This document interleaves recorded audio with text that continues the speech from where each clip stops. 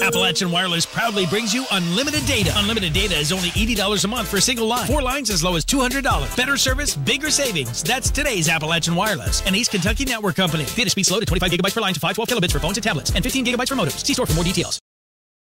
Monday, EKB News brought you the tragic story of 4 people who were shot and killed Saturday night at the hands of who authorities say was Joe Nickel, who later took his own life after those shootings.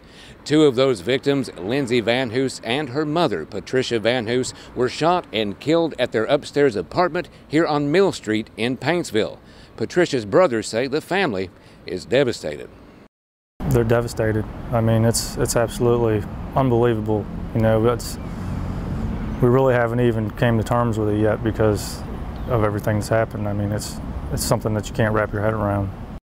Tackett says you could not find 2 better people than his sister and his niece.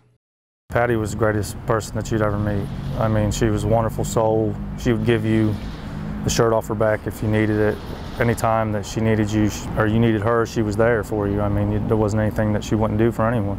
Same with Lindsay, she was amazing. She was a free-spirited person. I mean, she loved everybody. I couldn't find one person that would say a negative thing about her. I mean, she was just like her mom raised her. She would do anything for you. I mean, they were just taken too soon. Tackett says to not only keep his family in your prayers, but the family of Joe Nickel as well.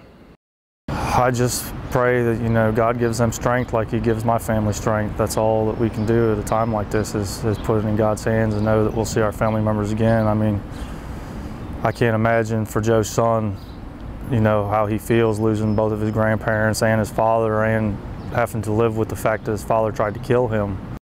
The family is in need of assistance with the cost of burial, and if you would like to donate, you can do so through any of the methods listed on your screen. Reporting from Paintsville, I'm Shawn Allen for EKB News.